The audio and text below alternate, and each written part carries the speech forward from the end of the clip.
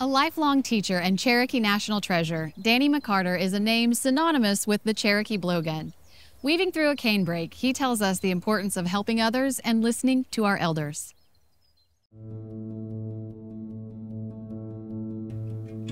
My name is Danny McCarter.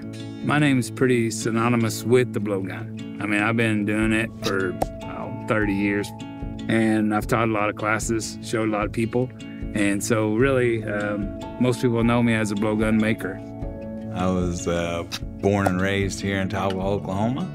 I always tease people, this is God's country, this is the only place where heaven touches the earth, it's Tahlequah. I work at the Cherokee National History Museum. We share the culture with the people who come, the visitors who come.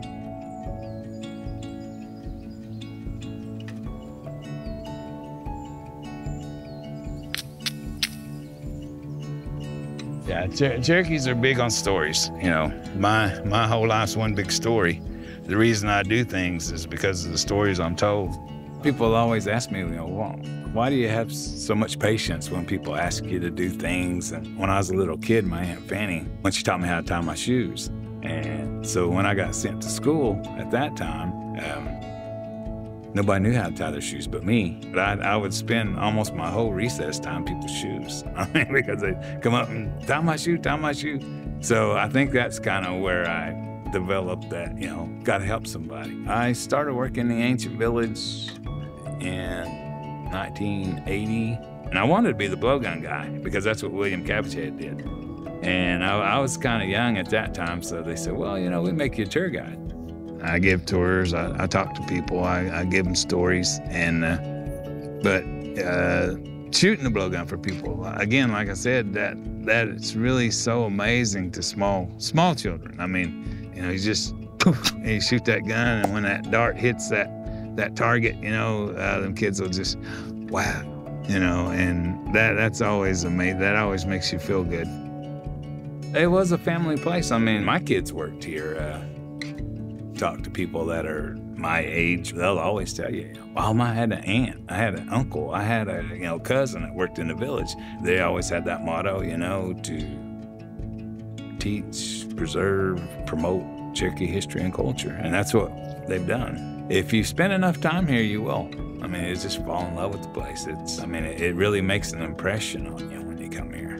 A lot of our Cherokee National Treasures, that's where a lot of them got their craft, was working in the village. I've learned from a lot of different people. William being one of them, Jess Osawee being another, Scott Ratcliffe, the man I worked with at the Heritage Center. He had a lot to do with my outlook on River Cane. All those guys are Cherokee National Treasures. In a sense, though, Cherokee National Treasures are people who pass along their information. See, it's like they're gone now, but I'm still remembering the things that they taught us. So that's where it never really goes away. I'm a member of the Thistle Society. Now, the Thistle Society is like people who have won the Cherokee National Holiday, they'll give you a pin. The first blowgun shoot I shot in, it was like 1979, I think. And at that time, William Cabbage Head was probably the best shooter. So there were probably a dozen or so of us shooting, and everybody wants to win. That's the competitiveness of it.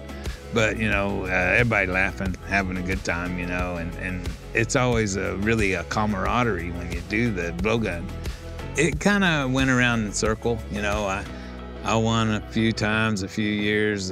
Chester would win, Jess would win. Cabbage Head, he won a lot of blowgun shoots over the years. And different people, get in there and win. And so it's a lot of fun. And the blowgun is really something that everybody falls in love with. That's something they want to do,